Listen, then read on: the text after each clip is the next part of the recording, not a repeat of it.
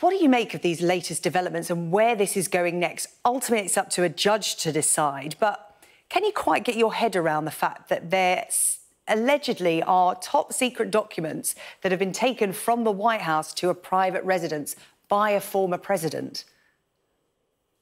Well, given that it's Donald Trump we're talking about, I'm not surprised in the slightest, and I wouldn't be surprised if there were more highly classified documents at Bedminster or some other residence of his. I just think it's important that everybody, whether they're pro-Trump or anti-Trump or whatever their position is, to try and take a deep breath here, let this process play out.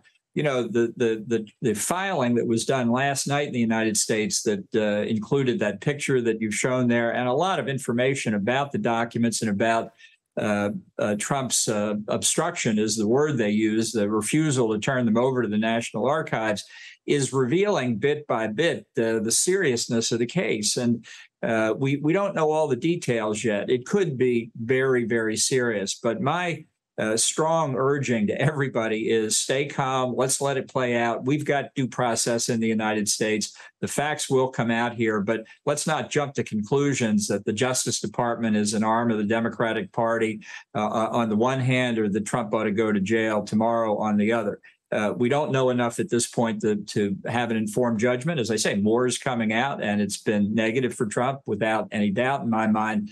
But we don't have the full story. We need to be aware of that. Yeah, we don't have the full story. And as you said, it's important for there to be the time for due process to run its course. But in terms of the seriousness of what we're seeing, again, with Donald Trump, you know, people tend to gloss over it, treat it as a bit of a joke. But just how serious is this, and how serious could it be for Donald Trump as an individual? Because he could face criminal charges. Right. Well, the central question is what's in these 320 or so classified documents. And it's a large number of documents not to be in a secure location. But we really need to see what's in the documents to get a better sense of it. And the Director of National Intelligence in the United States is now doing, in effect, a damage assessment of it. And I think we need to await the outcome of that analysis. For Trump himself, I think it could be dangerous. I would just say this as a matter of politics.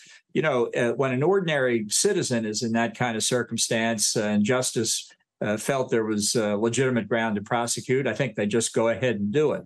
But with a former president, you have to acknowledge the reality. And you may not like it, but it is a reality that he's a very high-profile figure. And if the Justice Department decides to proceed here, it better be more than certain that it can prove its case. If it goes after Trump or his associates, it better be very sure it's going to win in court. John Bolton, former US National Security Advisor, always good to talk. Thank you for your time this afternoon here on Sky News.